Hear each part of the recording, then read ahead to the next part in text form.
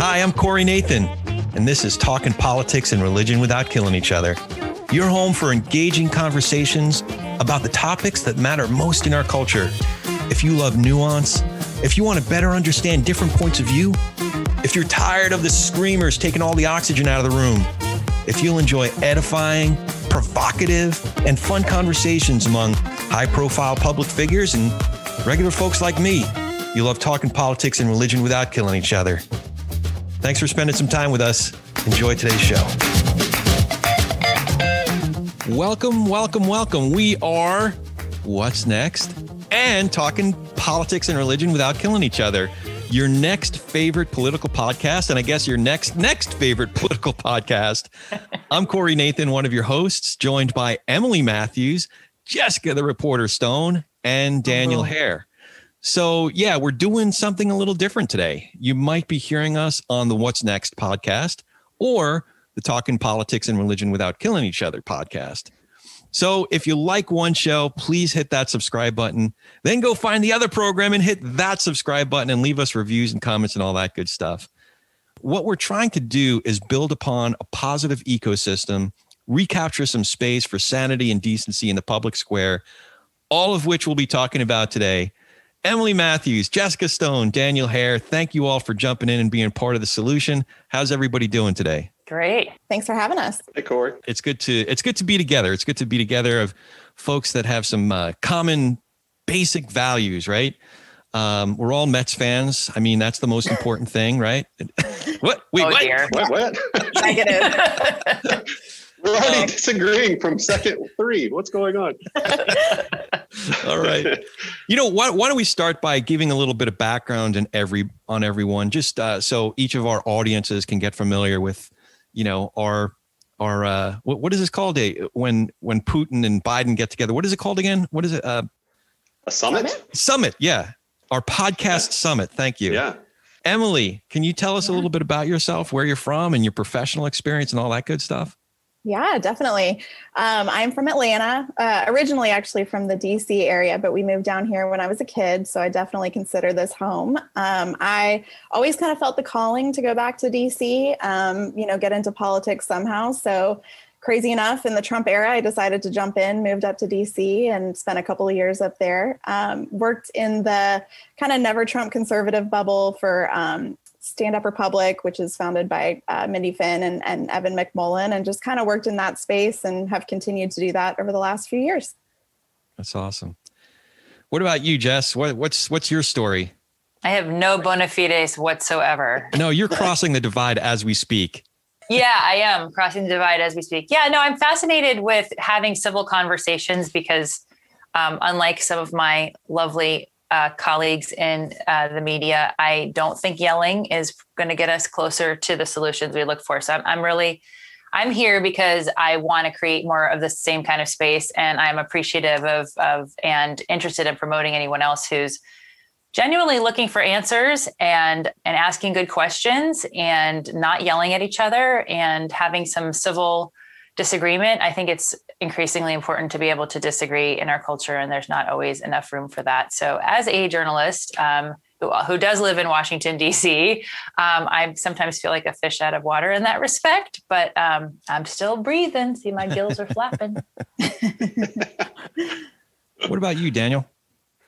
Yeah, well, first off, I'm crossing off yelling from my list of things to do today, as Jessica just eliminated that from my repertoire. So, my name is Daniel Hare, and I appreciate the opportunity to be with you all today. I am, I would say, first and foremost, just a concerned citizen looking to find a way to contribute and get involved. My life is really completely separate from politics. I have a wife and 3 kids, and I run a business and live in Waco, Texas. Worked in college athletics for about 10 years, still do a little bit of that work, and I'm a licensed lawyer, though I've tried as best I could to never practice. Then I knew there was a reason I liked you, Daniel. Yeah. The non-practicing lawyers are the best types, right? No. And then I did get involved in 2015, really through 2015 and 16, or around the election time, especially with No Labels, bipartisan organization in Washington, as a volunteer, as sort of a contributor, get involved in that. And that's really kind of what got me into the political space the first time, and just have paid attention ever since and looked for ways to contribute, and just appreciative of the opportunity to hop in with Emily to do what's next. And we're having a lot of fun with that, and excited to be here with you all. Yeah, this is great. And just a little bit of background on me. I am personally a Jew from Jersey who became a Christian a number of years ago. Professionally, I have always straddled business and the arts or entertainment. Small business owner, like you, Daniel. Did you say wife and 3 kids? Yes, sir. Yeah, that's me. In fact, our middle one is graduating high school today. Thank goodness. That's exciting. So yeah, I've not been directly involved in politics, but I've always been very engaged.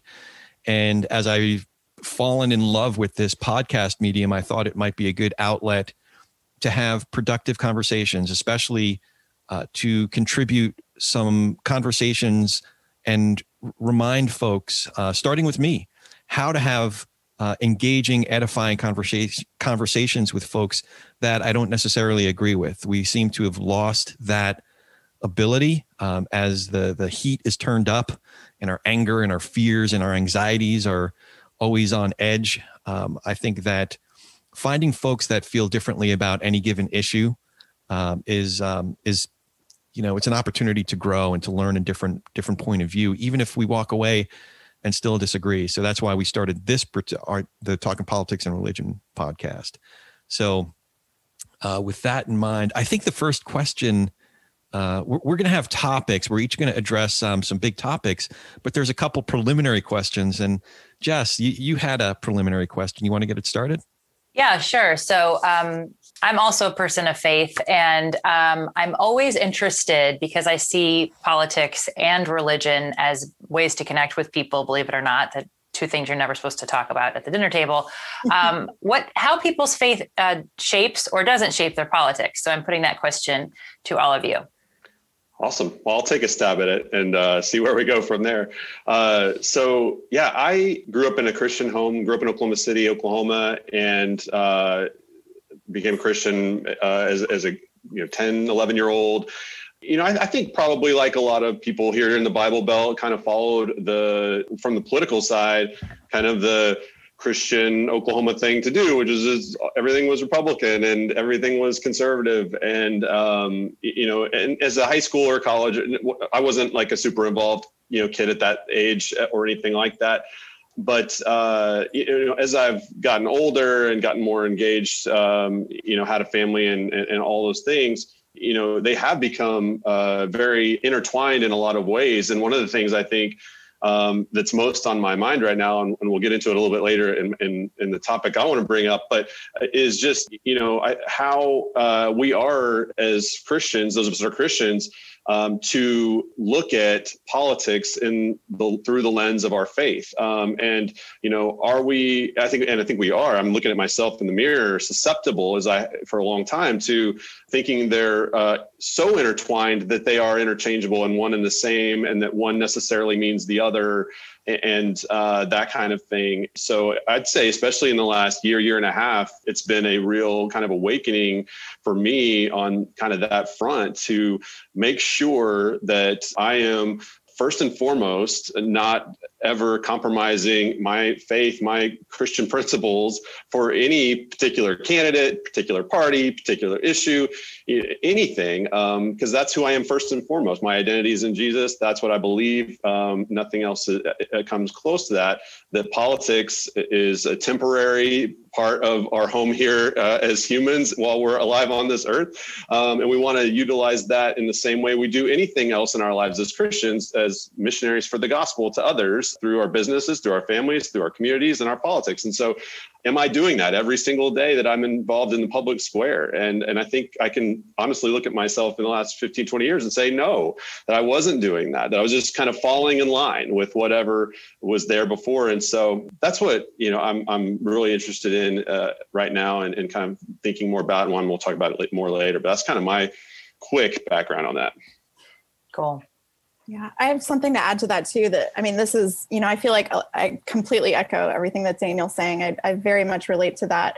I think something that I really kind of had to learn in 2020 was, I think being a Republican and always voting, for Republicans or, independent when it came to the 2016 election, it was so hard for me to bring myself to vote for a Democrat this time around. I ended up voting for Biden. I started a group called Biden Republicans.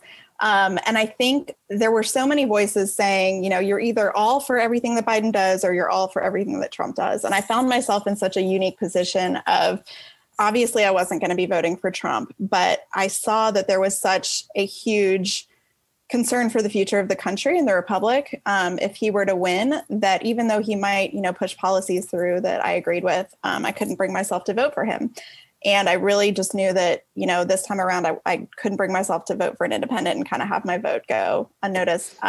So I think the point I'm making here is that with Biden this time around, and I've spent so much time praying about this, and just coming to a point of realizing that there's so much grace. And I think there was part of me that thought, if I vote for him, God's going to be mad at me. I'm doing the wrong thing. I'm doing the evil thing.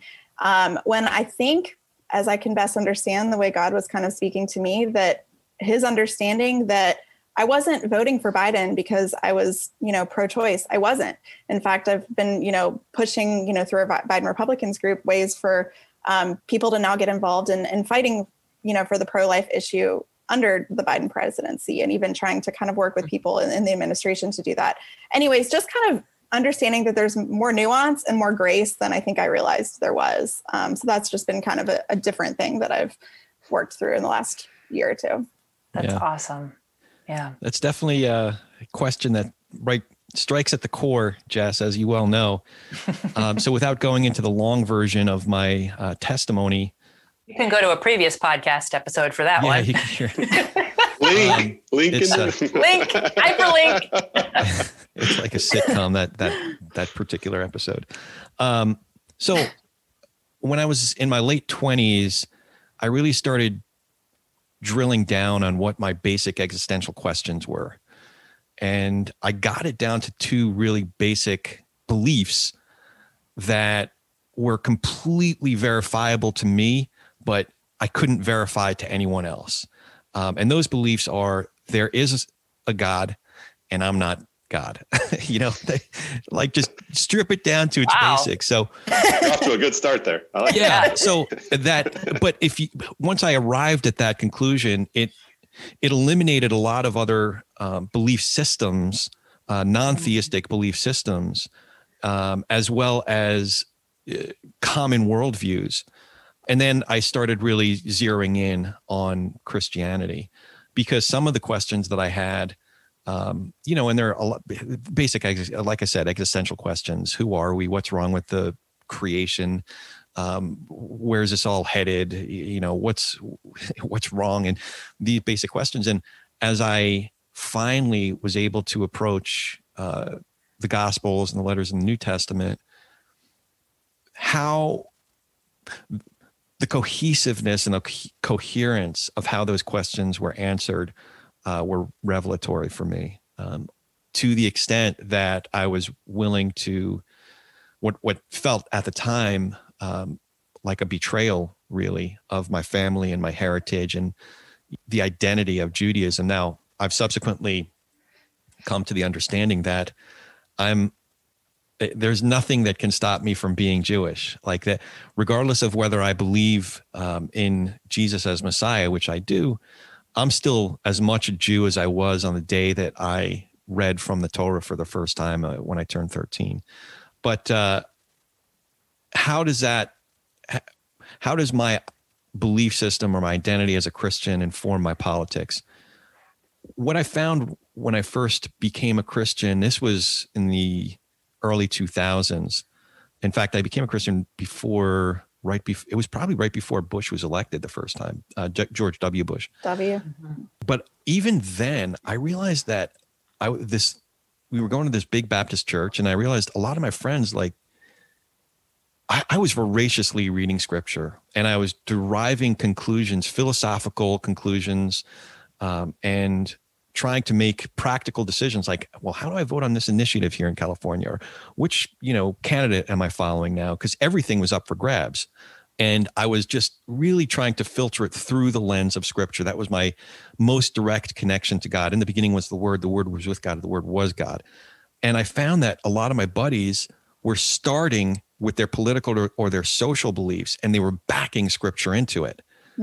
For example, I went to a sermon where the Scripture was a verse at the top of Leviticus 19, and the pastor was adamantly anti-immigration.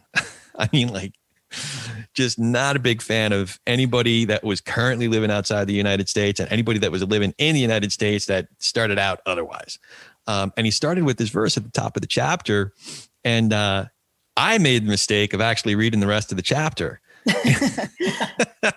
And what I found was at the bottom of the chapter, the Scripture was saying the exact opposite of what this dude was preaching about.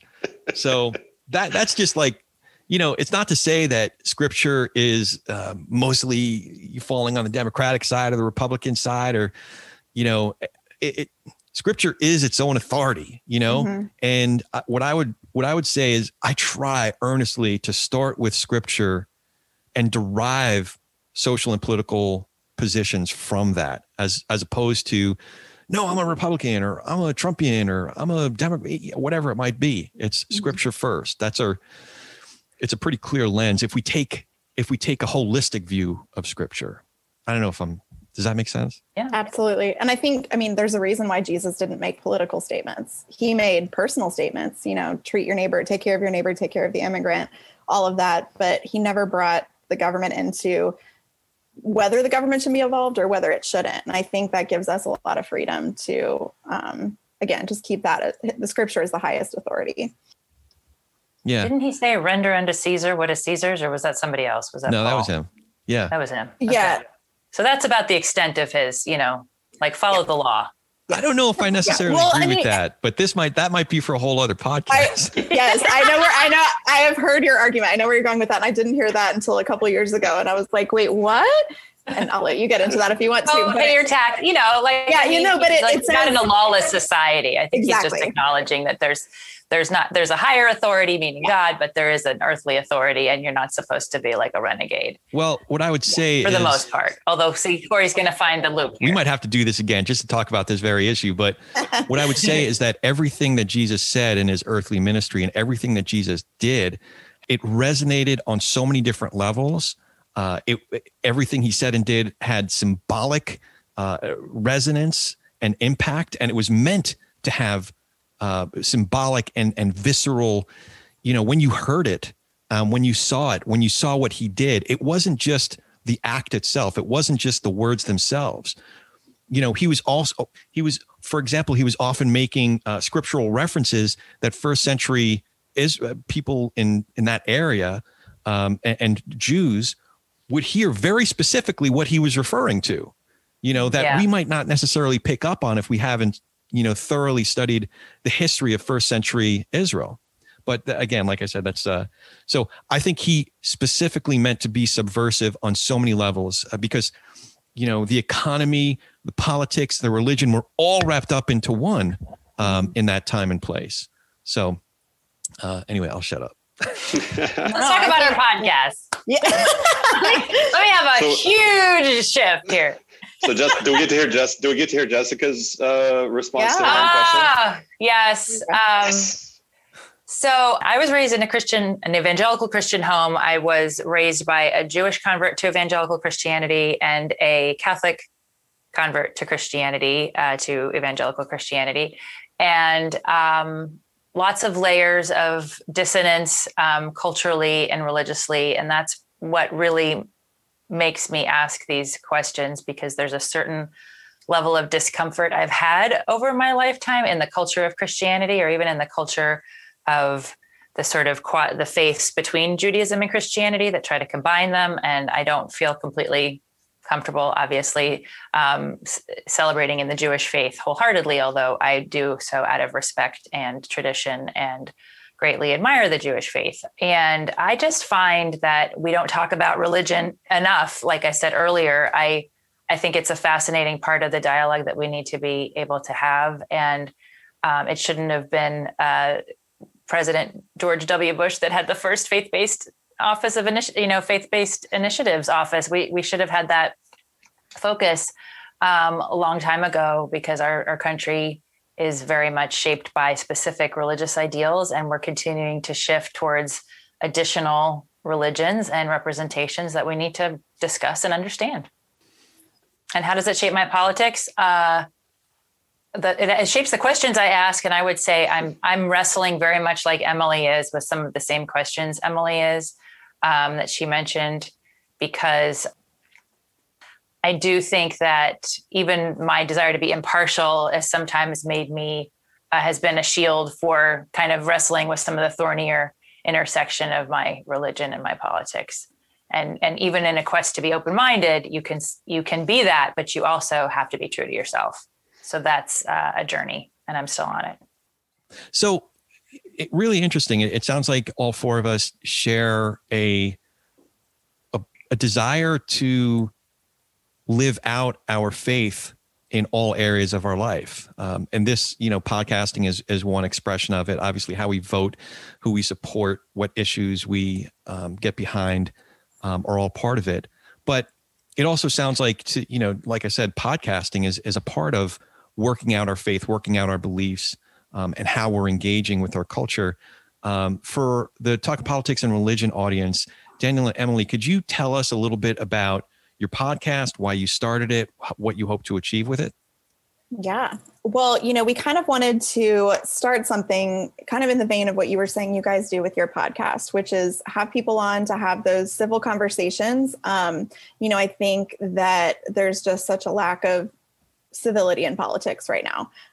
Over the years, I've had Democrat friends that I've disagreed with, but we come together, we eat together, we, have community together, we share our faith together, and we can have positive, constructive conversations about politics. But, with media being the way it is, with social media just being, you're throwing bombs across the aisle at each other, and there's no loving of our neighbors. So we kind of wanted to start that conversation like you guys have done, but also lay out kind of a 10-part strategy for how we kind of reclaim a healthier GOP, because that's, where we come from. Those are policies that matter to us. But if you're, getting policies passed, but not communicating love or not messaging correctly, it's just going to be useless, because you're going to have, hearts and minds aren't going to be changed.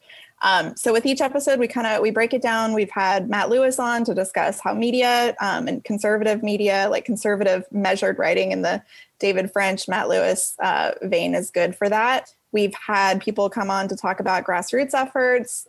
We had Michael Wood, who was a candidate in Texas, come on to talk about running for local office and working, getting people in that way. So that's kind of been our approach. And then we'll just kind of see what the next season brings. But we wanted to at least start the first season with constructive advice instead of just, this is where it went wrong. We wanted to offer solutions. Yeah. And the one thing I would add to that, and I think this is borne out over the last couple of months as we've been doing this, is, recognizing that and I think Matt Lewis is the one who put it this way, are in the wilderness politically right now. Some have called it that we're orphaned.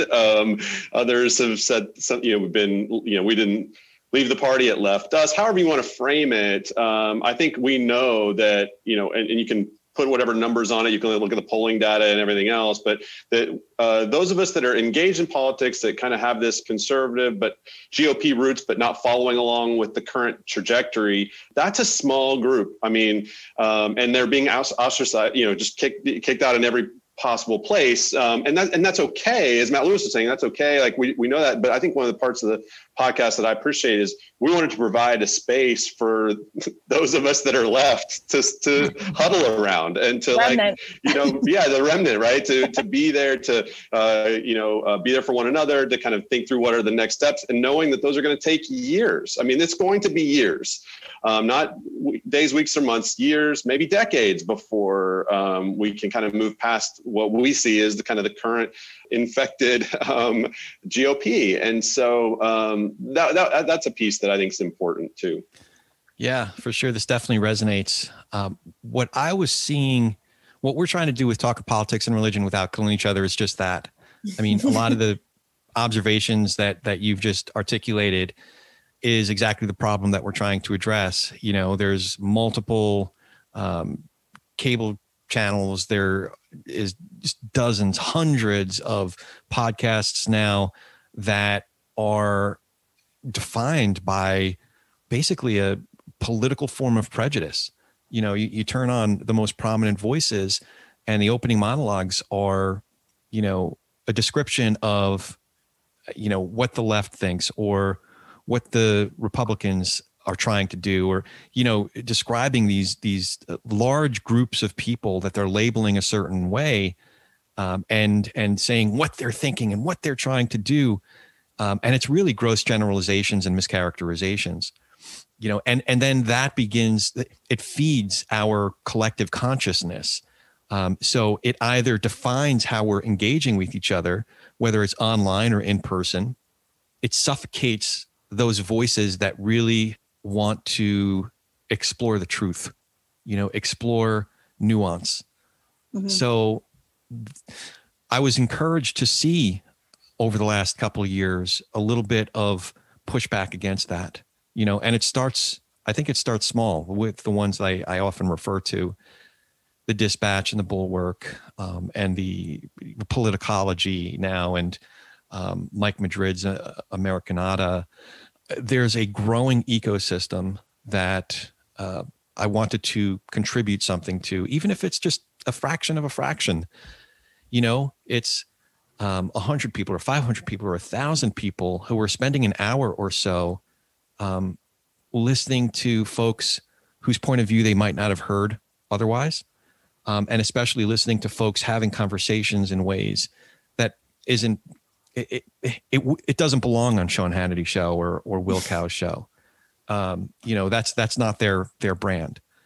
So, you know, our endeavor, especially with these two big issues, politics and religion, politics and faith, we just want to take some of that space back in the public square. So that's what we're trying to do. Yeah, we'll see where it goes. If we can persuade one person in California 25, that's 1/333rd of the way there to take back democracy.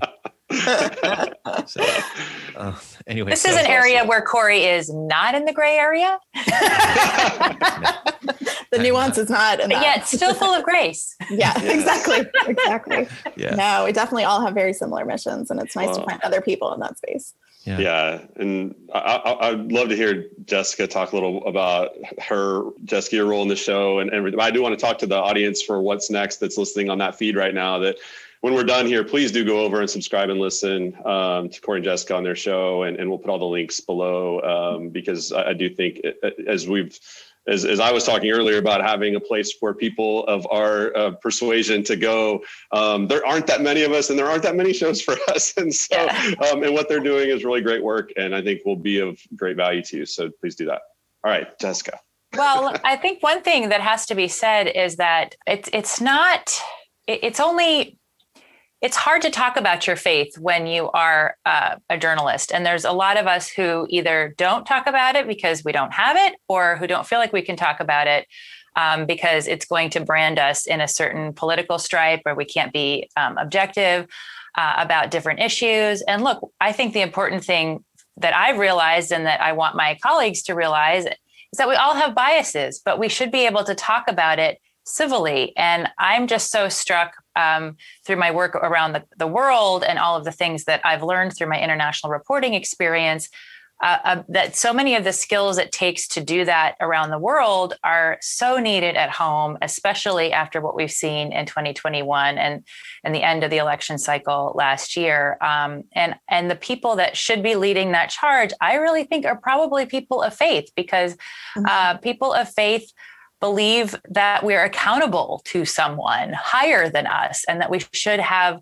our behaviors moderated by that belief and we should subscribe to the greater good. Well, that's not happening in our country. It's not really happening in mosques or temples or churches. And we're just as divided in those places And I mean, my pastor was talking this week about unity, and it wasn't like Joe Biden's unity speech. It was unity within the church and our church specifically. And I'm just very taken by the idea of what does that take? It really takes knowing each other and listening to each other. It takes sitting down and breaking bread with each other and acknowledging that we don't all have a lock on everything. We can have very strong beliefs. We can have a very strong identity, particularly if we're followers of Jesus in that identity, but that doesn't look like exactly the same for everybody. That doesn't mean truth is fungible. It just means that our ways of living out that truth aren't identical because we aren't identical. And I would like us to be able to have that discussion of nuance without throwing barbs at each other and painting each other into a corner. And I'm struck by how much more difficult that is now than it was when I began in this profession. And yet how much it's a part of what got me into this profession is this discovery of truth and revealing of truth, and the belief that if truth is revealed, it will make people more capable of making wise decisions for their lives and their country. So we've got to get back to that. And this is a wonderful opportunity to be part of what I think is a really thoughtful, genuine desire to get to that. So thank you, Corey, for allowing me to be part of your world on this podcast. Sure I love it. Well, I've been reading over the last couple of days, there is in Israel, there is an Orthodox Jewish politician who is a hardliner when it comes to Palestine, and a secular Jewish politician who's a two-state solution. And they couldn't be more different on certain issues, but they're realizing that the foundations of their democracy are at risk if they don't find common ground, which they did. It may be happening as we speak, as we're recording this, but they're forming a coalition government that doesn't, that Bibi Netanyahu is maybe no longer going to be the prime minister. We'll see. I think it's at around midnight. So we'll see. But listen, if they could figure it out, we could figure it out. Right. I mean, right. I might not be a big Green New Dealer, but I don't know. I feel like I could be in the room. We could find common ground on something, you know? Yeah. I completely agree. And I got to say, as a nod to that bipartisan, or at least just the way things have changed, like Jessica was saying, I actually worked for one of my first jobs in DC. Was working for Secretary Rumsfeld. And he was working on a book about Rummy. There are some stories there, Emily. We are going to be getting coffee. He's hilarious. I gotta be careful because I'm being recorded. But I saw him at a charity event because I did a lot of work with the military, and for all of the impression I had for him through the media, oh my gosh, the guy's hysterical and normal, and you don't get any of that from the way that he was written about. Yeah. I mean, he was working on a book about, when I first started working there, he was finishing it up that year. And so I had the privilege of getting to read through it and kind of help with just the basic editing process, not, the publishing stuff. But it's a fabulous book. It's called When the Center Held. And I don't know if this part got cut or not, but he tells a story about, Ford was his, he worked for 4 different presidents for 4 different administrations, but President Ford was the first that he had been friends with in Congress before they became president. And he just had a ton of admiration for him. But for he tells a story about the eve of the 1976 election, I guess, between Ford and Carter. Yeah. Is that right? Yeah. They went out, they campaigned, they were, everybody was just as much headstrong in what they were doing. And then they all ended up at a Georgetown party on the eve of the election and broke bread together, and it was just such a different era. I mean, can you imagine if Hillary and Trump, went and had a, little happy hour in Georgetown right before the election, or Biden and Trump? I mean, it's just such a different era, and just something that I want to see the Squad and Josh Hawley in the same room with Ted Cruz and see if they can agree on wine or beer. Totally, come on, you got to be able to agree on something. Be an adult. Or favorite foods, macaroni and cheese. Do you all like macaroni and cheese? Yeah. Well, the rest of the country does it. That's the thing. Yeah. People do it. It's just in DC, it's a whole different game. But that's because they're not breaking macaroni and cheese together. That's exactly always come back to that. It's the mac and cheese factor. Definitely. I do think there's room for politicians like Tim Ryan, who's running now for Senate in Ohio, in the House as a Democrat currently. And, the fellow that you used to work, Evan Lindenmeyer, is that who you used to work for? Evan McMullen. Mm-hmm. Okay. So I worked for him after Rumsfeld. Yeah. Okay. All right. Yeah. So, there's plenty of room for that. Or, what's his name? He has Country First. Matthew Dowd. Not Matt Dowd. Oh, Matt Dowd is involved, but who's the congressman? Adam Kinzinger. Kinzinger. Oh, yeah. I was thinking. I could totally see Kinzinger and Tim Ryan hanging out, or Spanberger hanging out with Justin Amash. Like, I do think there's something there. I mean, for goodness sake, we had Governor Kasich and Meg Whitman and Colin Powell speaking at the DNC. I mean, these are classical conservatives. They're not Trumpian conservatives, obviously, but I don't think Trumpian and conservative belong in the same sentence. So that's why I've been against them from the start. Yeah. Yeah. Part of it is just extricating the poison that infests some of these conversations. But Emily. Yeah. We'll get to topics. Each of us will be able to present a topic and discuss it. And why don't we just kick that off? Emily, you had something interesting. Okay. So I'll just kick us off with the first topic, which is kind of moving the GOP forward. I think obviously we've talked about this a lot in our podcast, What's Next? It's really been, of course, the whole theme, and something that, Daniel and I had a pretty good laugh on last week's episode with Tim Miller, because we kind of opened it up saying, Daniel and I and some others, probably just a handful of people, thought that if there was a big enough repudiation of Trump in the 2020 election, that there would be a wake-up call to the GOP, that there would be, okay, electorally we lost. This is not a winning strategy to, hitch our rides to Trump, and let's start kind of purging the party of these extremists. And it seems like the opposite happened. January 6th happened.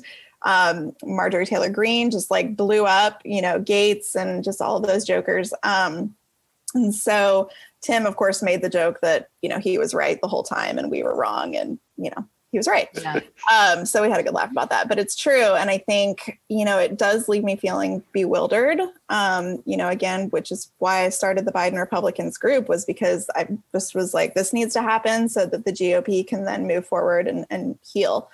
So I am a little bit more cynical than I used to be, but, we've talked about the different strategies, and kind of something that Liz Cheney has touched on is it, a lot of questions. Is it going to be a top-down thing? Is it going to be a bottom-up thing? And I think she really hit the nail on the head when she said that it's going to be a lot of small wars, or small battles in a larger war. And I totally agree. Like, I think it's going to have to be kind of a holistic approach that we take, whether like in our different strategies that we discuss. People are going to have to get involved on the local level. We're going to have to get new candidates in that can slowly rise.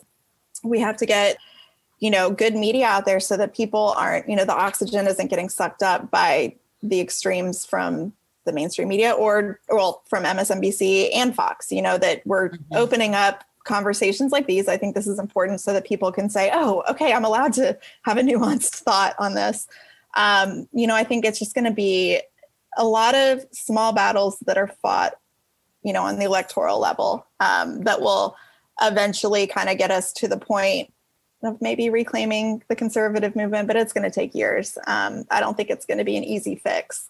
So that's kind of my take on that. And I have another question too, but I want to open it up first to kind of see what you guys think.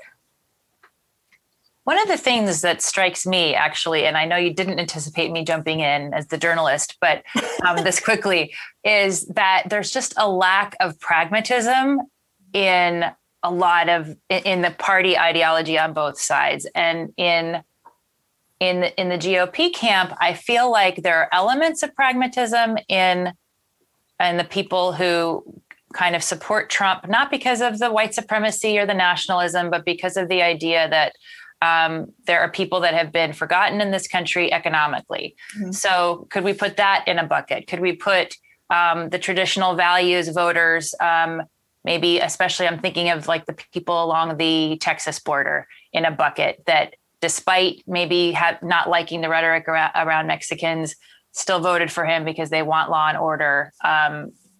could we put together people that are concerned about these traditional values with people that maybe don't think that corporate welfare is a good idea and that we should have like a huge corporate tax cuts and that there could be higher taxes, but that we should also take care of the environment. Like we just have no choices between mania and it's even hard for me as a reporter to watch what's become of the Republican Party. I can't even recognize, like, I don't understand and or know personally too many people that are in, that think that didn't hold their nose and vote for Trump if they voted for him, and are true believers. It's astonishing to me that still exists. So I wonder what, if anything, for you guys could move the GOP forward in a way that could grab more people that have gone to the Democrats because they don't find any common sense in the Republican Party of today. So being from California, I have some thoughts on this. In the late 80s and early 90s, the Republican Party of California took some pretty extreme stances, in particular on immigration, just as one example. And because they insisted upon the most extreme version of a stance on a particular issue, they rendered themselves essentially irrelevant over the last 2.5, 3 decades here in California. Now, I happen to live in a California senatorial district where we do have one of the few effective Republican elected officials, Scott Wilk. I'm a huge fan of his. One of the things that he's doing differently than what you'll see at the national level is he understands his constituency and does his best to represent his constituency while still maintaining his conservative values. And that's reflected on his staff. That's reflected on how he engages with his loyal opposition in the California State Senate. His staff, I just heard from Chris Huff today, his chief of staff, who happens to be a Democrat. He specifically wants to have a staff that has diverse points of view so he can hear it. It doesn't mean that all of a sudden he's going to be, a spendthrift, fiscally speaking. It doesn't mean he's going to leave his principles at the door. He can still be who he is, socially and fiscally conservative, but also understand how to work collaboratively with folks that are to his left. Now, I see at the federal level folks going the way that California's Republican Party went in the early 90s. It's either embrace the big lie, embrace the Marjorie Taylor Greens and the Matt Gaetz over Liz Cheney, or you risk being in the political desert. So I think there's a possibility that this version of the Republican Party is going to render themselves moot at every level.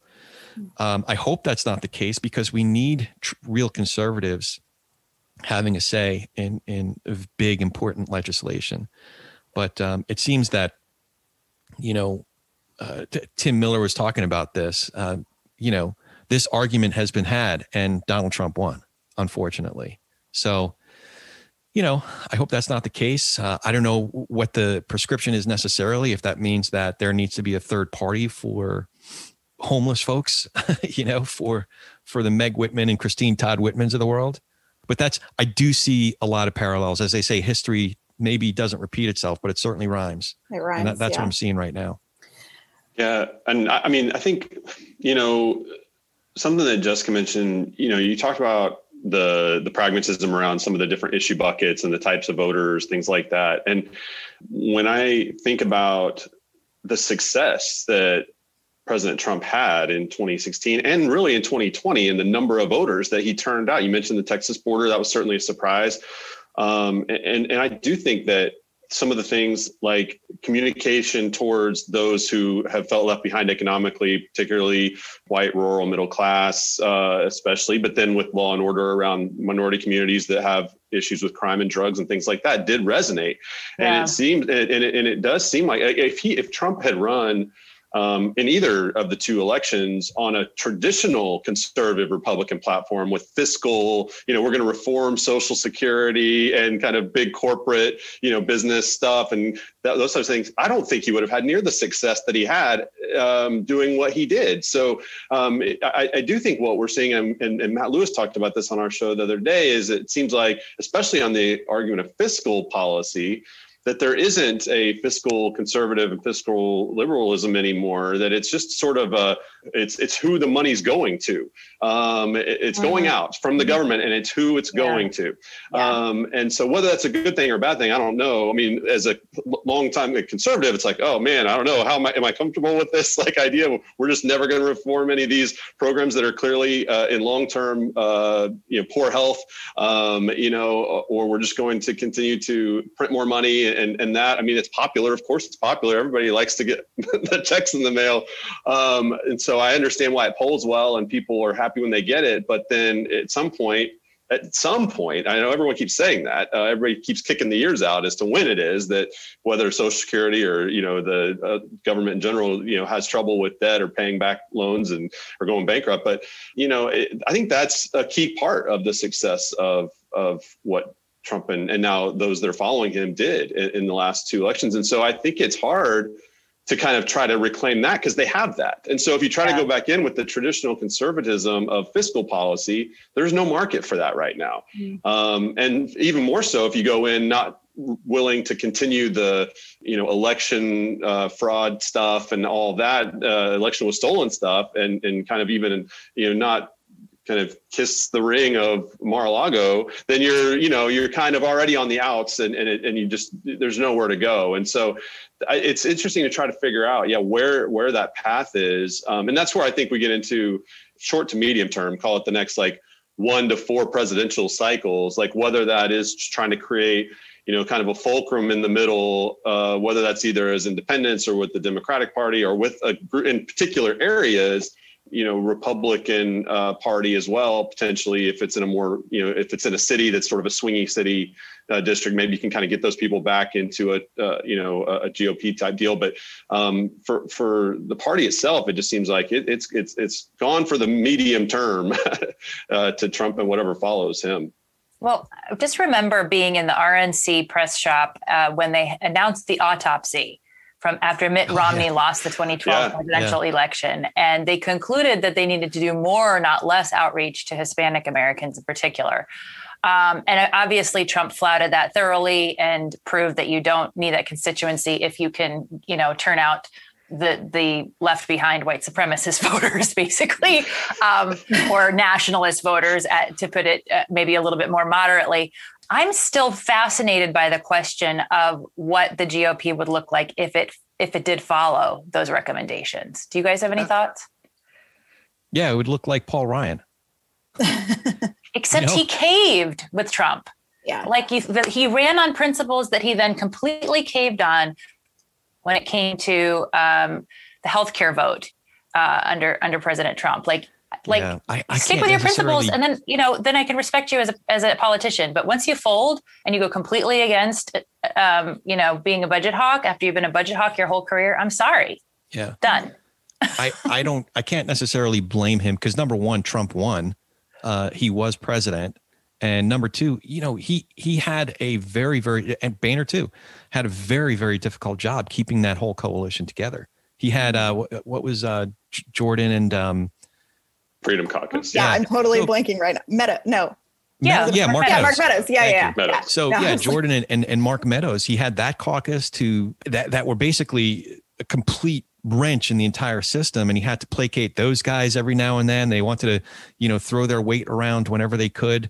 Okay, but I want to just go back to this question, and I'm sorry to interrupt because I really do. I'm really curious, and I think you've talked about it a little bit with me.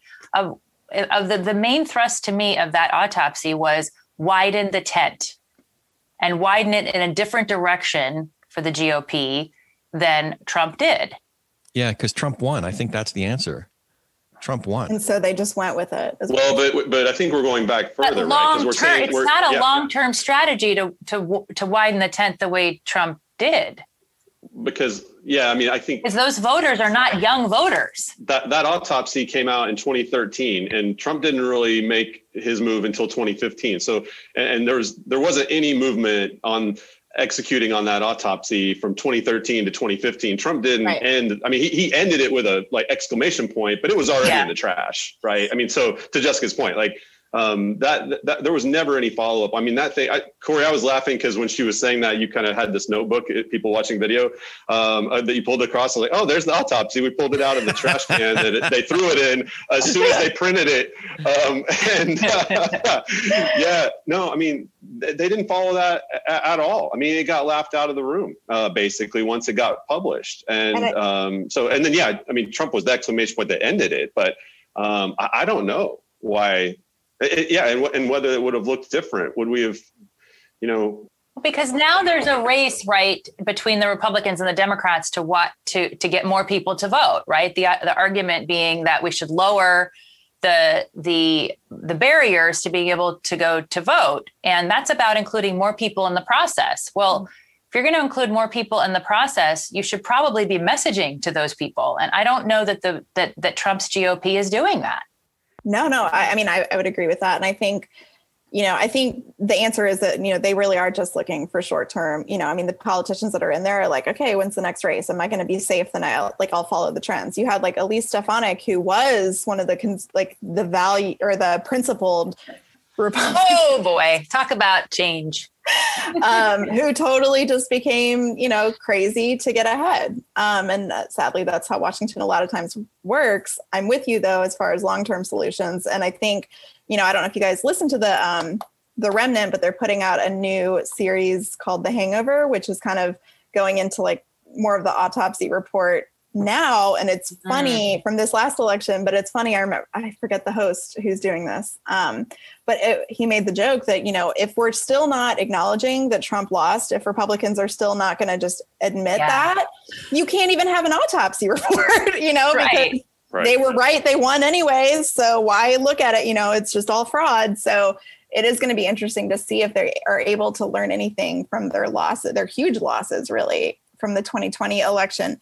I think a solution in terms of like long-term reconciliation or long-term changes. And again, this is like probably way too pragmatic, but making those inroads just the way, Democrats, luckily this time around, picked the most moderate. I mean, I wouldn't say Biden is moderate, but he's the most moderate candidate that was around in the primaries. And thank God, they wised up and they realized we aren't going to go down the same road that Republicans did with Trump.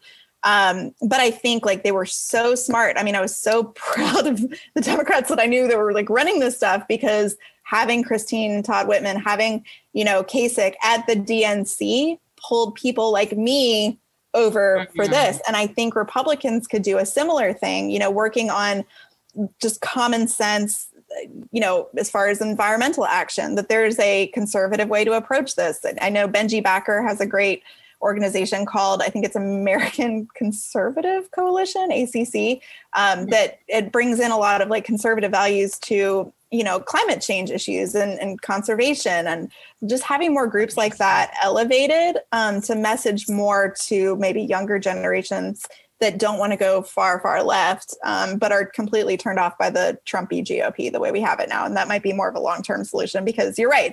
It is older voters that became, super Trumpy, and it's not going to be around forever. And the newer voters are more progressive on social values. They're browner, they're blacker, they're more diverse. And the GOP completely goes, it's dead and buried with a, big old stake through it if it doesn't appeal to those new voters. You can't keep getting the Fox News viewership and call it, an election. It's not going to work.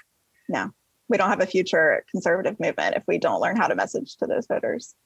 Jess, was that your topic, or were you picking up on the original? No, topic? I was riffing. Let's see, what was my topic? Well, I mean, the segue I could make is this.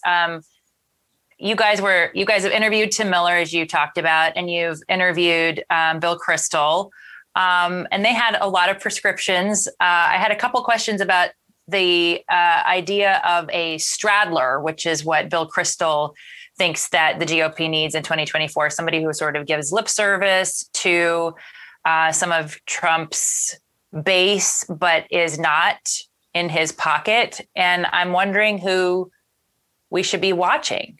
And Tim Miller conversely talks about, hey, why don't we have a never Trumper run as a Democrat, which I don't know how that helps the GOP exactly. And I'm not sure if that's what he wants to have happen, but it doesn't sound like a solution for the GOP. So.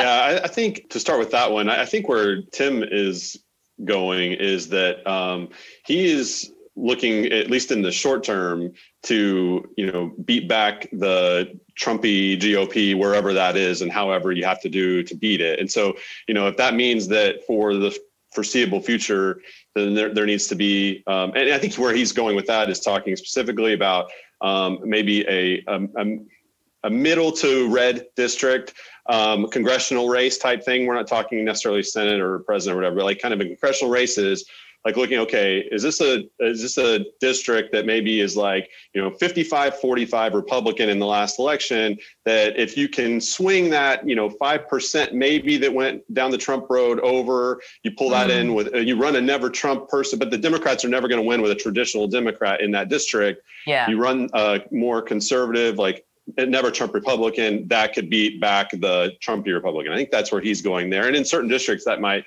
make sense. He talked, I think, briefly too about does Liz Cheney have a better chance now of running as an independent and foregoing the Republican primary, where, the Republican primaries are where, this purging is really happening of kind of the non-Trumpy candidates. And so, and then I think I'll let Emily talk more about kind of Bill Kristol's recommendations or thoughts, but I think where we're going there is looking at people that, maybe haven't necessarily had to vote and, for, or I say vote against impeachment, vote against, the establishment of the 1-6 commission. Maybe governors, DeSantis comes to mind, but people that have still kind of adopted that, maybe a little bit of that tone, a little bit of that fighting spirit that everybody seems to like in Trump, and kind of not taking on the culture type war things. And, but yet, he can also has some bona fides of where he's had success in his state, and hasn't had to take all these votes that Democrats can hang on him as they would maybe a senator or a congressman or woman from this past year. So I think those are kind of some of the things that I took away from those conversations. Emily, what else did you take?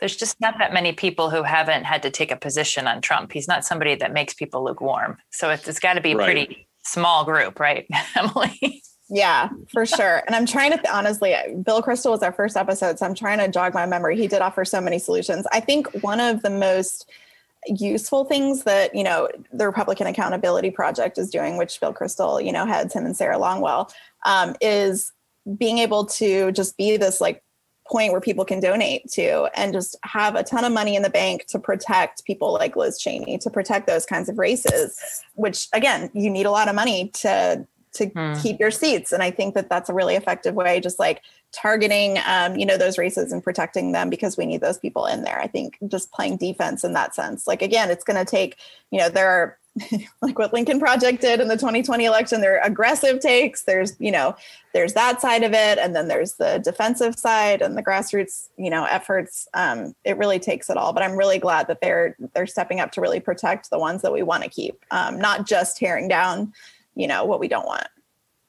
Yeah. And just one follow-up, sorry, just real quick, one follow-up to that. Speaking of protecting the candidates in the primaries, I was struck, this is just an example, but after the vote in the House on the 1-6 commission, I'm from Oklahoma originally, and there was a back and forth over the last 2-3 cycles in Oklahoma 5, which is the Oklahoma City congressional district. It went Democrat for the first time in a long time in the 2018 cycle, but it was like 50.5 to 49.5. Kendra Horn took it. And then it went back in the 2020 cycle to Stephanie Bice, the Republican, by about a similar margin. It was really close.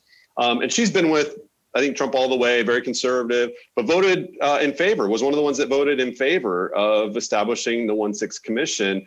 I mean, and to see my Twitter feed and posting, okay, these like targets on their names for primary, like it's on, it's just striking. I mean, like that's, I mean, you take one step out of line and, I mean, didn't vote for impeachment, has been with him all the way on policies and, vote for that 1/6 commission and is on the target list for all the groups, that you would think of as that get involved in that. So to Emily's point and to the Republican Accountability Project is, pooling together funds to protect people. I guess now she's in the list you got to protect, even though probably wasn't before, but it's crazy. You guys are making me realize how blue my state is. We don't have any examples of like that in Virginia. I love the Republican Accountability Project. In fact, I hope that there's a lot of PACs that are looking at the democracy report card, the GOP democracy report card. I just did a quick one. I'm no political scientist. I'm not, a strategist, but I took a look at that report card and I found that there were a dozen Republicans who got a D or an F that won their district by less than 5%. Wow. I looked at it partly because our representative won by less than 1/10 of 1%. And yet he got a D- on that. The only thing that he did that showed some courage and some integrity was that he didn't sign on to that stupid amicus brief back in December, the Texas AGs thing. I hope that they add to that. They keep a record of it and add to it, how did they vote on the commission? Because I think somebody should get credit if they voted in favor of the bipartisan commission. That was basically the exact language that the Republicans wrote on I think it was January 12th or 13th. It was essentially the same bill that came out. Yeah, Elizabeth Newman, I know you talked with her as well, and as we did, and she specifically said that it's a score that can be improved upon, and it can decrease and increase over time. So as there are more things that that happen that require votes or require speeches or whatever. Can I say this too? I was going to say just real quick, what's more DC than a report card? I mean, these are all the nerds in one place. Like, what's going to motivate them more than an actual letter next to their name? Yeah. So funny. Daniel, you had a pretty juicy topic. Yeah. So and I referenced it at the top of the show, but one of the things that I've been on the one hand interested in and just observing, and then on the other hand, honestly, living through it and grieving over it and just trying to sort through my emotions and feelings and thoughts about it all has just been how close of a tie-in that especially the evangelical Christian community has had with President Trump and everything that he's done and everything that follows with him in the last 5 years, and how that plays through the churches. Jessica, you were talking about that before about and that's caused. I mean, and I think some of it has been the pandemic in the last year, the racial unrest and as well after George Floyd.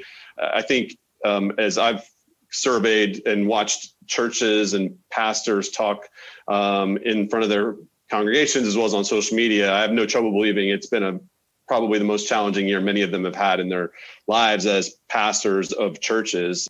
But it's just been interesting to me that, when we started 2015 primary season, I feel like there was definitely an initial response to Trump from Christians was not my guy. That's not my thing. I'll go Ted Cruz, I'll go Marco Rubio, I'll go pick your other Republican candidate in a large field that we had at the start of 2015 to 2016. And I think all the way through the primary, really, up until he took the nomination. And then I think at that point, everybody kind of fell in line. And to some level, I don't think at that point, look, once he's the guy and once he, whatever, I mean, everybody was then having to kind of go through that process. Okay, I know I didn't support him. I was a Cruz guy, I was a Rubio guy or whatever. And then when you get to it, it's just really two choices or maybe a third once Evan jumped in and put his name in the hat to give people a place to go with their vote. There was a lot of wrestling with it. I think amongst almost all of my circle of Christian friends, family, a lot of wrestling with it. And I think there was a lot of grace there on which way that you went, with your vote and everything. And then as time has gone on, it seems like most of, and the polls, I think, reflect this, the votes reflect this, that most of the Christian community really rallied around and has tightened around him. And I would say even probably more so, repelling against what is projected as the left and the threat that the left presents, more so probably than anything else. And to the point where, 2020, the evangelical community was in lockstep, highest percentages of votes for him and as anyone else. It's amazing. And then even after post-election to 1/6, and then 1/6 happened, January 6th happened.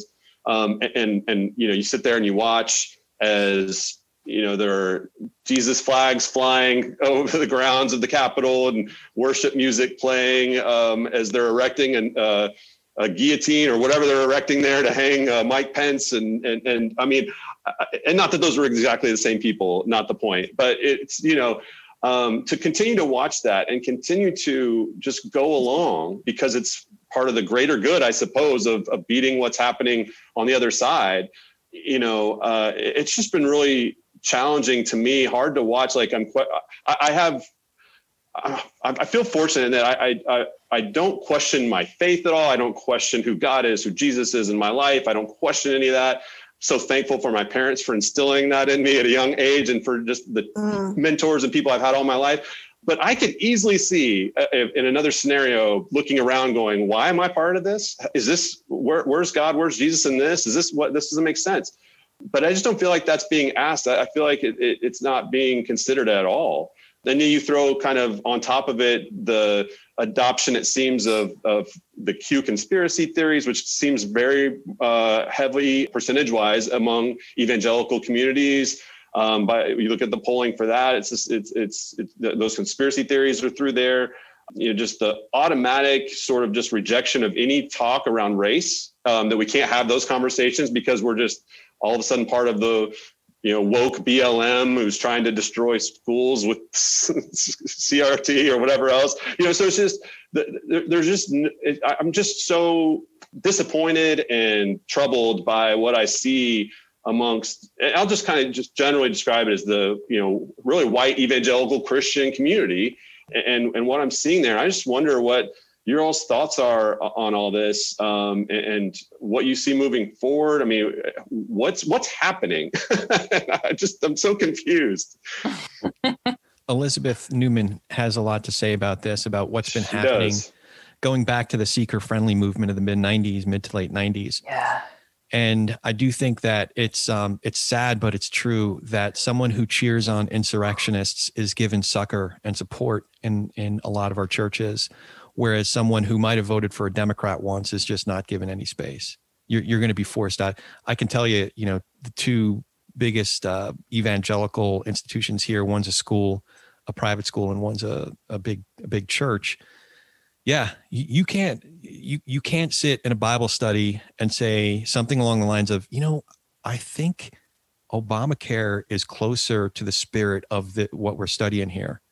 If I'm going to draw a political, conclusion from what we're studying, not that it's perfect or anything, but I can see you can't say that. No, you're going to get kicked out of that Bible study. You're going to get kicked out. Whereas if somebody sits there and says, those guys were right. They were praying. Did you hear them praying? They were praying. They were claiming the name of Jesus. I'm for Jesus, Yeah. But I don't think this is anything new. I think that, the Bible is a long story, and it's a story that's still being written, I think, but it has chapters, many chapters, throughout the Hebrew Bible, and to a certain degree, even into the New Testament, of when the Israelites or the people of God went astray, right? And a lot of times we look at those stories and we think that, the golden calf or something like that was an incident that was so 180 degrees off of what the practices and the praxis of the people of God should have been. But in reality, a lot of times when the Israelites were led astray, it was 5 degrees off. It was a form of worship that they were very familiar with and looked a lot like what God had prescribed, but they were led just a bit astray. And I think if we look at American evangelicalism, there are things that look and feel like they're Christian-y, but it's led astray. Like I said before, at the end of the day, there are folks who start with their political preferences and back scripture into it, as opposed to sometimes coming to a difficult conclusion of like, oh man, I've been voting this way the whole time, and I'm reckoning with this part of scripture, and it says something very different. So, yeah, I just think it requires discernment, a willingness to continue to course correct. I think you at one point, Jessica, said tacking. That's just what it requires. So for me, I'm actually, because I live in a blue area and our churches have to straddle that line, I would argue the church that we've settled on actually is largely apolitical, which is really helpful. But I'm just astonished that it happened. Like, I didn't see that coming. To me, QAnon was like, I can't imagine believing in that. It's nonsensical. It's like, believing in more than UFOs. I mean, at least those the government tracks, it's just completely nuts. And remember, we had that Pizzagate shooting.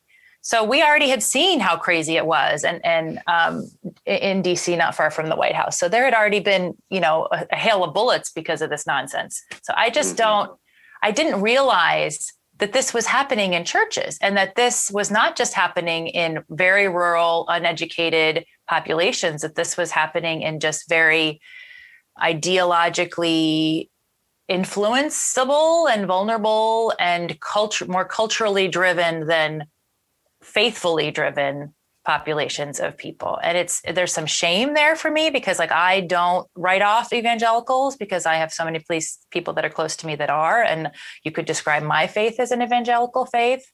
Although I don't overuse that word, because it's not something that most people understand to be a rational thinking person. Right. So I just find myself, and I'm fascinated by the idea that now we have the same effort in the Christian communities in this country that we essentially had in mosques, to excise ourselves of a cancer that grew right under our noses, and that was actually aided and abetted by a movement that initially the desire there was more converts, not more empty heads in to fill the pews. Right. So I'm, because my church experience was very influenced by seeker-sensitive philosophies, and sort of make the idea that you should make Sunday more accessible and topically driven, and not overdo the hellfire and brimstone so that people are shut down before they walk in the door. I'm receptive to that, but I'm not receptive to the idea that that belief and faith is culture, because I experienced early enough in my life the differentiation and the divorce there, when culture became more important in my first church that I was a part of as a kid than faith. I should clarify and say, I don't think what I was saying before, I don't think it's every church. I think it's particular churches. So I just want to make sure that clarification is made. And if you're watching the trajectory, it doesn't have, you mentioned white evangelical, so churches that are predominantly white and evangelical, I think you could describe some of these symptoms, but there are plenty of churches, and I still consider myself an evangelist. I don't want to cede that philosophy, identity lens to those who are primarily a socio-political movement that have just maybe hijacked some of our church communities. So I still identify as an evangelical, even though that term is fraught. So, to that I would just add that I'm thankful that I haven't, I think churches that I've been involved with that like hasn't even remotely been in the culture of churches that I've gone to. And I'm thankful for that. Granted, there are other issues that can arise in churches that I've gone to. I left my home church this last year because it was getting a little too woke. Not that we shouldn't be addressing social justice issues. I just think that, from the pulpit, I just want to hear the gospel every week and leave it at that and let there be grace in that. And then we can discuss the other things outside of it. So no church is perfect for sure. But I definitely, like you, was very shocked. I think I just, even, in DC, when I started working at Stand Up Republic, even I was like, wait, QAnon, explain. Like, I was still out of the loop, even though I was in these political circles. So it took me a little while to get there. So I definitely had a different experience with that. And I think what Daniel was saying, when he hit on the fact that, it didn't shatter his faith. I mean, it's just more proof that we're fallen people. It doesn't, that doesn't affect me, but it is really disappointing. And I think my friend Ben Howe wrote a book. I think we talked about this last time we spoke, but The Immoral Majority, which really kind of unpacks, it has a really good perspective of how we came to this moment. I think a lot of us were shocked about how we came to this moment, but when you look back, it starts to make a little bit more sense. You've got the moral majority and, calling out the Clinton administration and Clinton for the Lewinsky scandal, and saying there needs to be a higher moral conscience in politics, and then making all these excuses for Trump, not holding anyone accountable, because if we can use him as our tool to, get the policies we want, really that it was kind of more about political power in the end. And just sort of how we got to that point. It certainly is disappointing, and it is exhausting sometimes to explain that I'm not that kind of a Christian, but you don't want the Christian witness to be hurt in the long run. That's what's so appalling. I mean, we talked about the co-opting of even the symbols of Christianity, and we brought that up with Elizabeth in our episode with her. How offensive to people that think differently to be represented by that symbol by somebody with whom they have nothing in common. Yep. That's why scripture is pretty key. Keep on reading scripture, and it's pretty stark, sometimes. Preach it, Brother Nathan. It just doesn't lie. It just amazes me. Just literally, like, it can open up to any page of the Bible and it testifies against the character and words and actions of Donald freaking Trump. Yeah. I mean, because I'm a Christian to this in my own party, it's because of Christ that I had issues. So I am going to abstain courteously on bringing up my topic. Anybody know the reference, by the way? Abstain courteously? Jess? No? 1776. Abstain courteously. Okay. Yeah. I'm an old guy. I wasn't around back then. I got the wig. I got the wig to prove it. So I will abstain courteously from doing my topic because I feel like we really covered it. And I feel like I probably talked too much already. But I will, I just really thoroughly enjoyed this conversation. I feel like we've found a lot of common ground. I am very curious about what's next. No, I feel like I've made some new friends here, and I look forward to a bright future for your program and your contributions to the culture. Daniel, Hare, Emily, how can we find you? How can we find what's next? Yeah, so you can obviously listen to What's Next in any podcast provider that you use. We would love to have you listen.